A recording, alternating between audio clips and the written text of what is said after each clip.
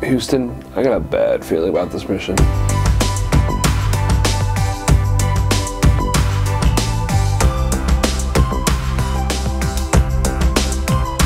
Hey everybody, welcome back to my Mild Mannered Vlog. I'm Chris.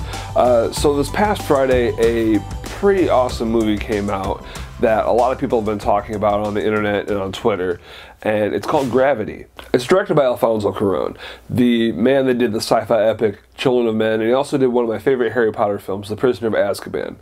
When in doubt, I find retracing my steps to be a wise place to begin. Good luck. What the bloody hell was that all about? Gravity was written by Alfonso Cuarón, but it was also co-written by his son. Now, this is the first father-son team I can think of writing a movie that I've ever seen. Not to mention, it's a very original idea, which in these days of movies that are based on comic books and old TV shows, to have an original idea really means something. It stars a very small cast of George Clooney and Sandra Bullock. Clooney's playing the veteran astronaut Matt Kowalski, who is kind of the space cowboy, so to speak. He's on his final mission before he retires from being an astronaut. While on the other hand, Sandra Bullock's character of Ryan Stone is a medical engineer on this mission. The movie starts with his crew in space basically doing a spacewalk and trying to fix some pieces of the Hubble telescope, only for things to go horribly wrong when some space debris comes flying through. Needless to say, their shuttle gets damaged, and the story becomes, how are we going to get home? And from the moment things start really going wrong for them, you really start to feel the danger that they are in. Limited power on their suits, limited oxygen, having to find a way home with a broken shuttle. The movie basically becomes a close one-person narrative. You are with this one person trying to get from point A to point B and to survive. This movie is chock full of Alfonso Cuarón key shots where he loves to take the long shot, just like you're a person up there just watching, looking in on this. But when you do cut away, there are some POV shots where you're inside the helmet, you're seeing Bullock or Clooney's point of view. You're seeing what they are forced to do at the limited view angle, the limited sight. It's fantastic. Now, at the beginning of the movie, on the screen, it tells you that in space, there is no sound. But the sound design and sound mixing in this film are fantastic, or the lack thereof, basically. Everything from the tools they're using to the impacts to the breathing is amplified because of the silence of space.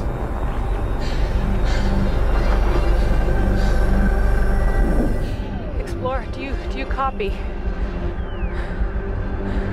Now, when it comes to space, this movie might not be exactly scientifically correct, but it's pretty damn near realistic. Gravity had a production budget of $80 million, which they really put to good use. I mean, I felt like I was in space with them. I was experiencing floating around in space. It was fantastic. Also, if you have the option, I highly recommend the extra little bit of money to see this in 3D. It was shot in 3D, specifically for 3D, to give you that feel of being there. Besides just the visuals, the acting was fantastic. It was the first time in a long time I remember having watched a movie and actually really cared about if the characters lived or died.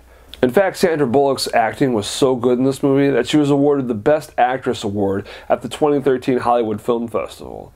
I can't say enough about this film. It's gripping, chilling, and beautiful all at the same time. I'm going to give it 5 stars.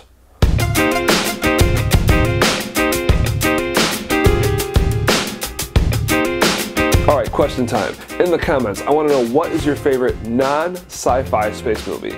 Is it Apollo 13? Is it The Right Stuff? Is it Gravity? Put it in the comments below. Also, don't forget to subscribe and to like this video. Also, a reminder, we are on Twitter. You can follow us at this address over here.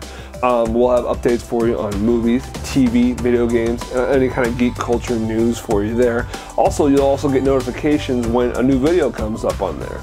As always, thanks again for watching my Mild Mannered Vlog. I'm Chris. I'll see you next time.